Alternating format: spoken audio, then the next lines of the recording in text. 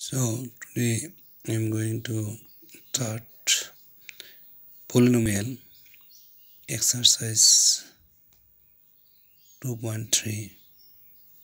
Okay. So here question number 1 is given. Divide px by gx. Here question number 1 px equal to x cube minus 3x square plus 5x minus 3 and gx equal to x square minus 2. So how to divide it? So you have to divide x square by, so you have to write like this. Now in RC we can do, what do we have to multiply with x square?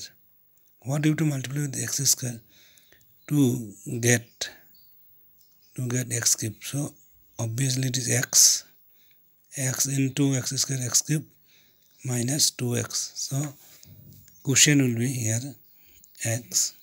So we are getting x cube minus 2x. Now to minus it, so sign will change. First term cancel. This minus 3x directly come 3x square, and this is 7x minus 3. Now again with x square minus 2, what do you have to multiply with this to get minus 3x square? So this is minus 3. So minus 3 into x square minus 3x square minus plus 6.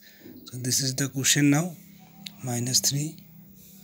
So we are getting minus 3x square, then plus 6, then plus minus again cancel minus, so 7x minus 9. This is the complete answer. So what is the question here? Qx will be x minus 3, and what is remainder? Rx equal to 7x minus 9. This is the first question.